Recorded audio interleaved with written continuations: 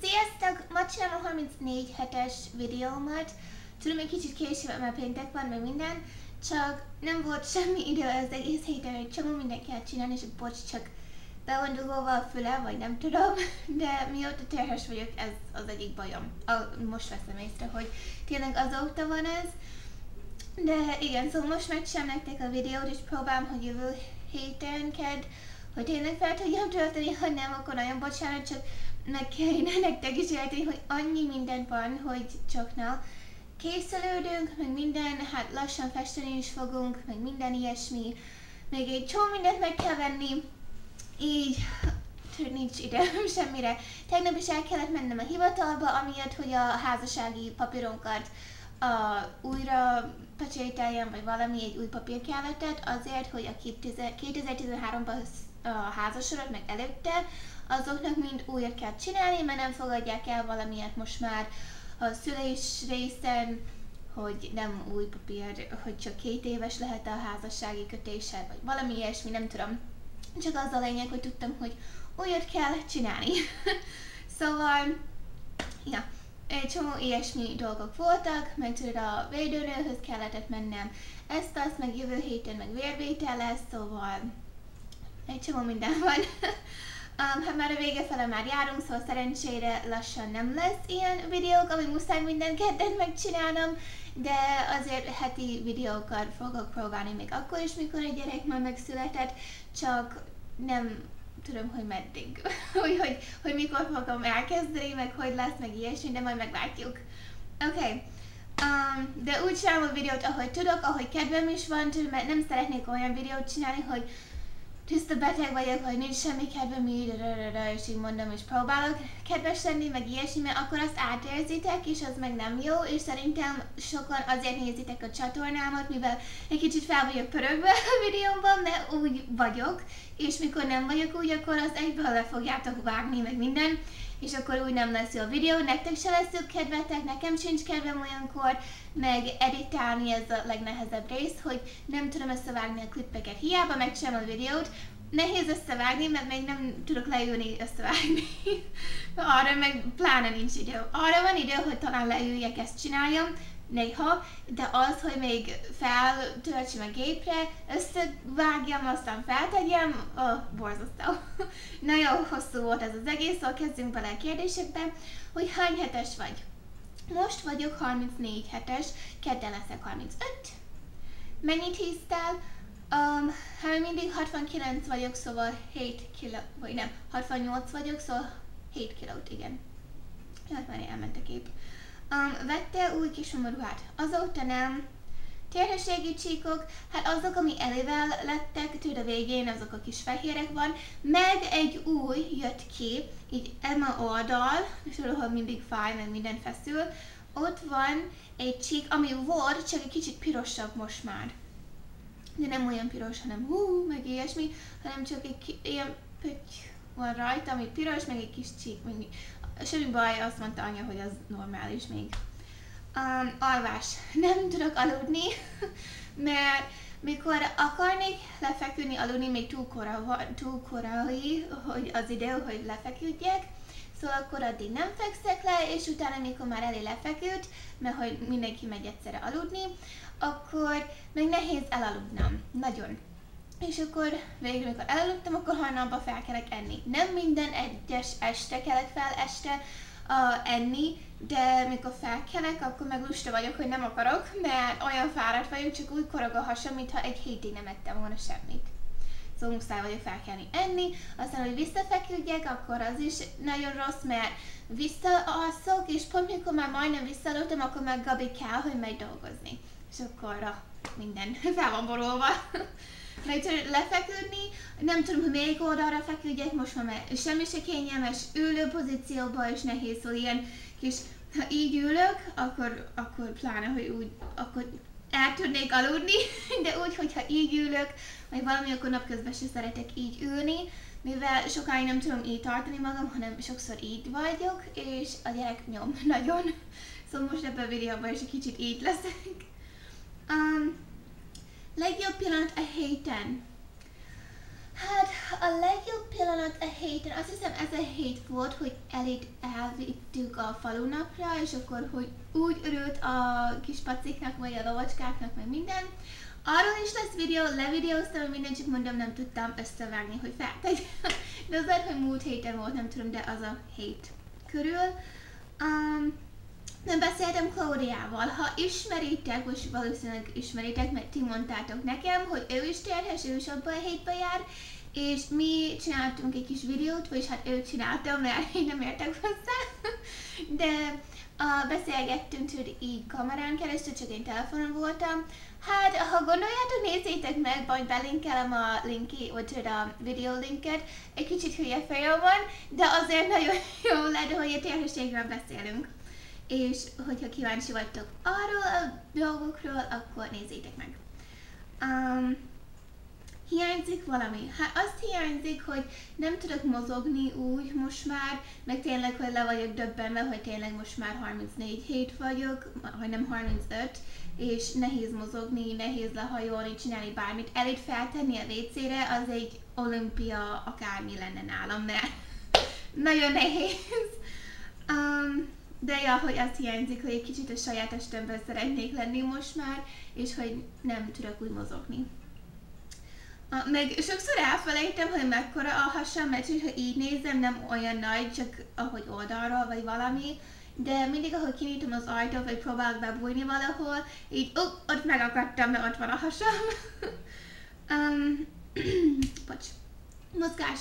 Nálam nincs mozgás, de a gyereknek van egy csomó, állandóan mozog bent, mint Eli ilyenkor, meg előtte is.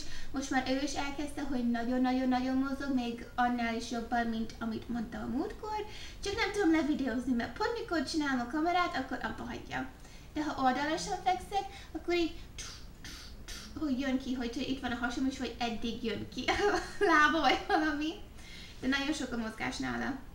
Meg sokszor fáj a bordám alatt, meg sok mindenki mondja, hogy nem szoktak a borda alatt menni a gyerekek, de szó szerint az enyém recsen, hogy így, és lehet hallani. Már kérdezték tőlem egy páran, hogy ez mi volt? Csak a bordám.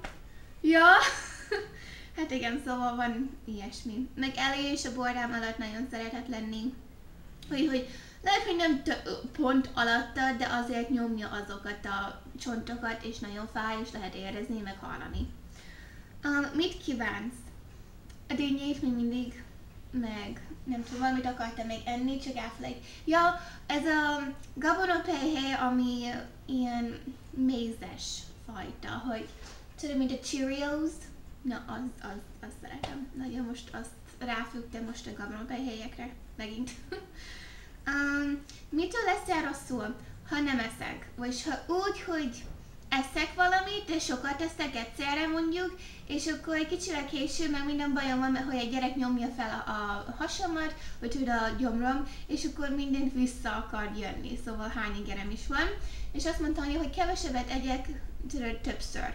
Tehát én nem tudok olyan keveset enni, és utána még egyszer később keveset. Nekem úgy kéne, hogy amit kiszedek a tányéromon, azt megeszem, és egy jó pár óráig jobb vagyok. De mint a terhesség előtt úgy voltam.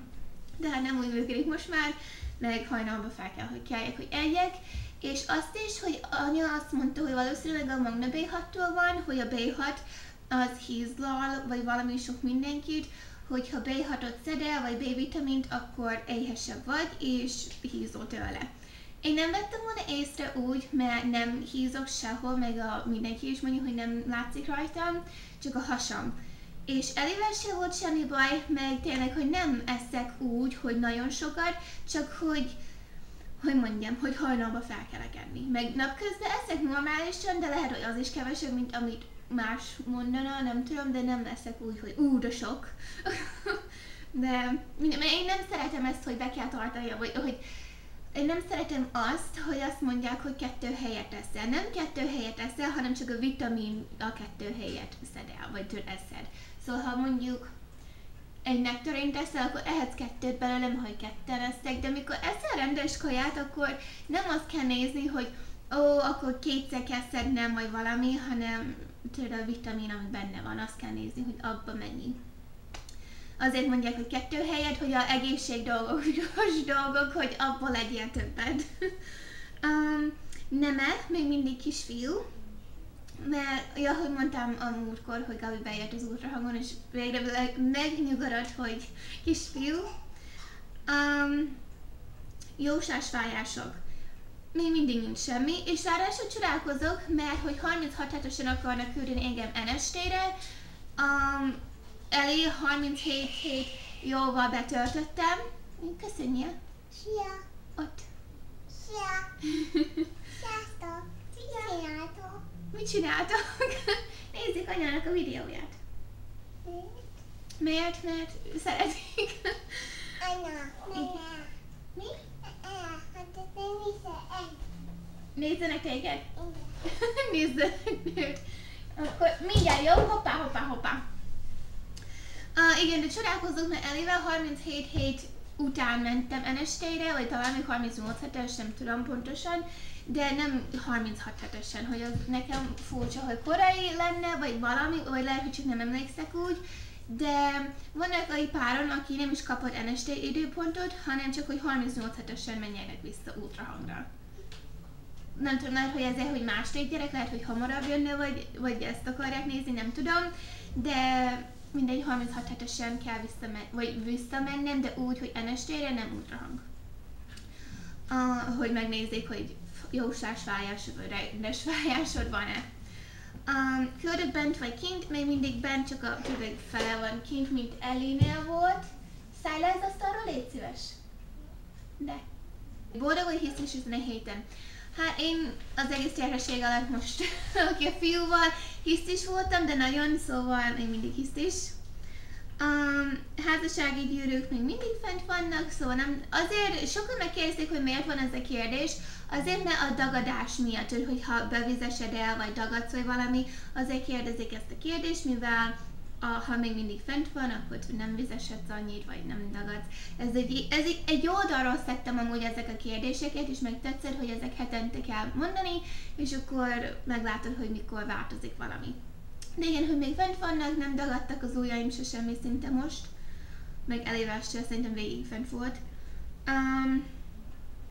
Mit várok? Hát azt várom, már a babát várom, de igazából előtte meg azt várom, hogy mikor megyünk megvenni most már minden, ami kell a babának, ami utoljára azok a dolgokat, ilyen kis apróságok, de azok meg még kellenek.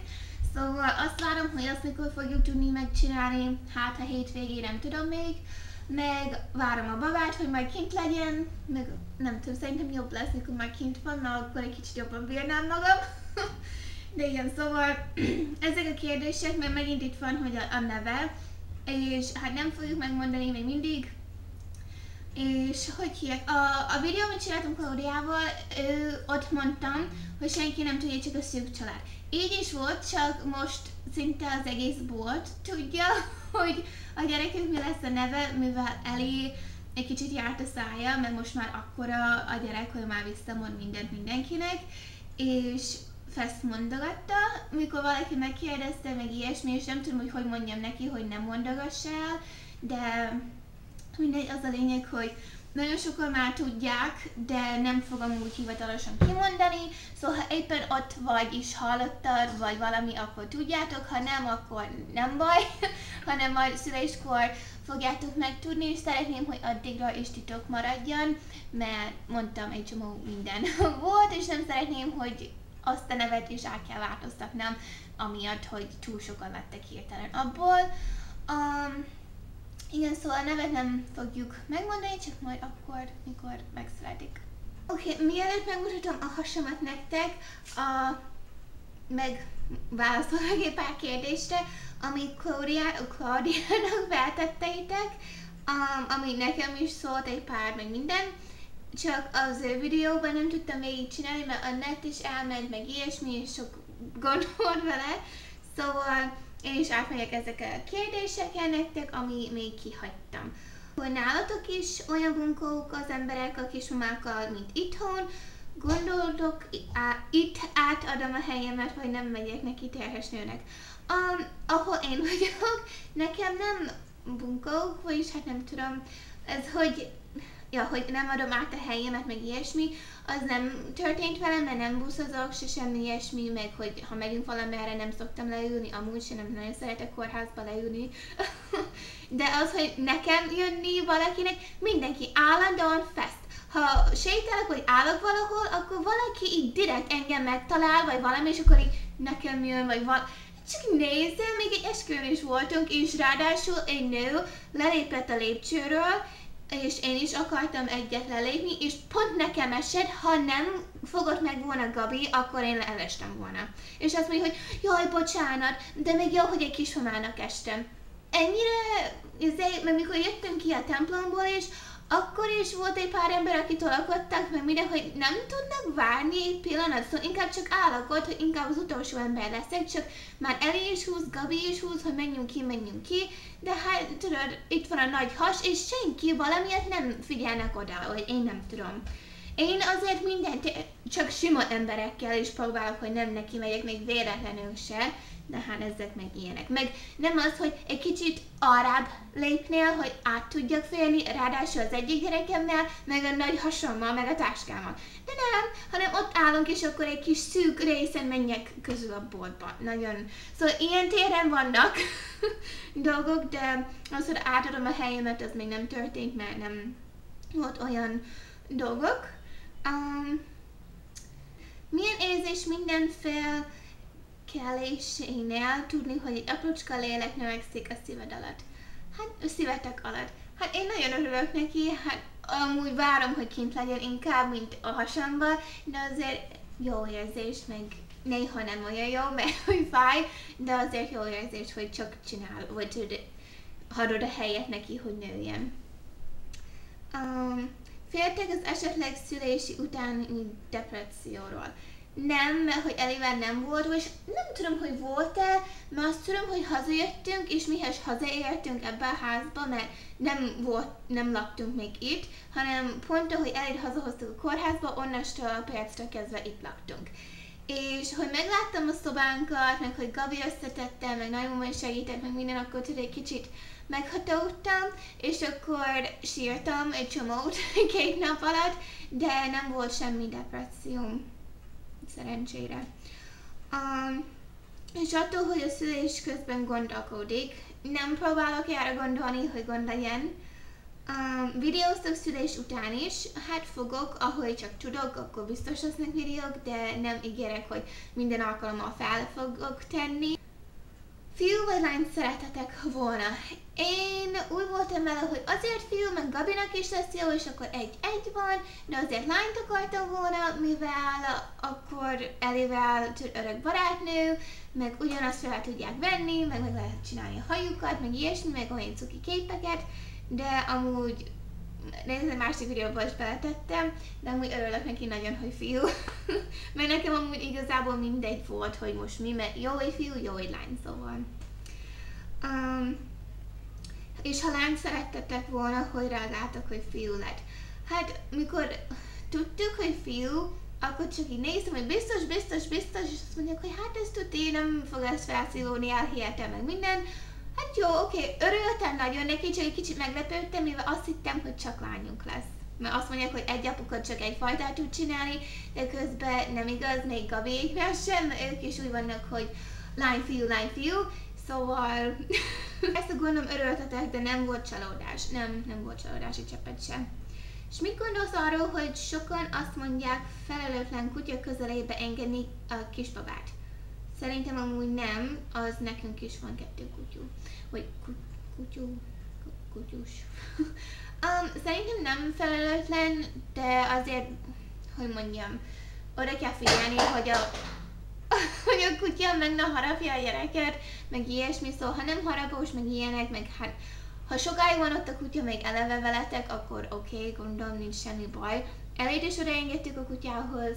Most is, hogy van egy kis kutya, csak ezt mondom, hogy ez lehet, hogy nem a legjobb, hogy egy pici kutyát hoztunk ide, ami Elihez fel lehet nőni, meg minden, szóval nem volt először velünk, és állandóan harapja. De úgy, hogy játékból, mert még kicsi, és nem fáj annyira Elinek, csak mondja, az fáj, és akkor tudjuk ad az órára, de nem tudok akkor annyi, hogy az nem jó. Szóval az biztos, hogy a kisbabát nem fogom oda engedni a kutyához, vagy a kutya a kisbabához, főleg egyenlőre, addig, amíg ez se lesz egy kicsivel nagyobb, meg ő se. Mert azért egy pici babát megharapni úgy játékból is nagyon rossz lehet. Hogyan képzelitek el az jövőben a fiatokat? Hát, mint egy herceg. Nem, hanem úgy képzelem el, hogy azért jó gyerek legyen, meg rendes legyen, de szerintem nem az lesz. Szerintem az olyan lesz, mint az apja, hogy ilyen, hogy mondjam, hát ilyen kis kemény csávó, meg minden, hogy nem fog engedni senkinek, meg ilyesmi, nem fogja hagyni, hogy bárki tudod csak úgy sétáljon át rajta, meg ilyesmi, szerintem ő neki nagy szája is lesz ráadásul, meg ilyenek, mert hát tőlem is tanul, Gabitől is tanul, Elitől tanul, mindenki fog tanulni, és mi ilyen nagy szájú családok vagyunk, szóval valószínűleg ő is olyan lesz, nem hiszem, hogy nyugodt gyerek fog lenni, vagy nagyobb gyerek, nem hiszem. Szerintetek kire fog legjobban hasonlítani? Azért bízok benne, hogy rám, mert hogy Eli is rám hasonlít, de ha megnézed, vagy csak ha a kiskori képemet megnézed, akkor azt mondod, hogy full Eli, de ha Gabit meg Elit egymás mellett teszitek, akkor persze Gabira hasonlít, meg Gabinak az egész családjára hasonlít. És mindenki mondja, hogy ó, ez annyira kecskeméti kislány, meg minden, a fiú is gondolom, hogy az lesz, meg oké, azért remélem, hogy rám hasonlít, hogy azért akkor mondják, hogy ó, úgy néz ki, mint az anyja, de igazság szerint remélem, hogy Gabira, mert mikor láttam kiskori képet Gabiról, olyan édes kisfiú volt, hogy mondtam, hogy ha a mi fiunk ugyanígy néz ki, soha, de soha nem tudnék haragudni rá, se semmi, és minden engednék neki, mert annyira édes kis zsivány arca volt, meg minden, de azért olyan kis cuki. Mi az, amitől legjobban féltek, mikor már a világra hoztátok a babákat? Hát én ettől az egész menekültes dolgoktól félek, meg ami rossz dolgok történnek a világban, én ettől félek, hogy még egy gyereket hozunk a világba ezek a körülményeknél, de azt mondja mindenki, hogy nem szabad félelembe élni, ami igaz, de én ettől félek, hogy valami rossz fog történni velünk, vagy velük. Ha meg lesz a babád, lesznek róla videók. Hát lesz, ahogy tudom feltenni, lesz. Mi lesz a nevük, nem mondom még. Jársz terhes tornára? Nem is tudtam, hogy lehet járni terhes tornára, de én nem, mert nem is tornázok, amúgy se. Milyen jelekből jöttetek rá, hogy terhesek vagytok? Hát, késet, meg hogy próbálkoztunk, hogy minden, akkor csak gondoltam, hogy végre csak sikerült, meg kicsit mássabb is éreztem magam, és utána, hogy nem is jött meg, így abból. Fura, hogy nagy a hasad. Igen, de ahhoz képest nem annyira nagy, de igen, fura sokkal most már, hogy azért ennyire nagy, még nem bírom. Inkább nem az, hogy nagy, hanem hogy csak, hogy nem bírom el. És ennyi voltak a kérdések, mert van vagy 3 ilyen névkérdés, de az már mondtuk, hogy nem mondjuk meg. Na, oké, megmutatom nektek a hasamat. Hogy várjál, így. Hát, már kezd nagyobb lenni, de mégse akkora. Még most nem is mozog nektek. Tehát ja, esetleg ha fel tudom venni, hogy mozog, akkor fel fogom tenni nektek, de ha nem tudom videózni, akkor sajnálom, de nagyon sokat szokott, és remélem, hogy egyszer le tudom videózni nektek, mert én is csak szeretném, hogy itt egy örök emlék legyen, tehát majd meglátjuk. De remélem tetszett nektek ez a videó. Sziasztok!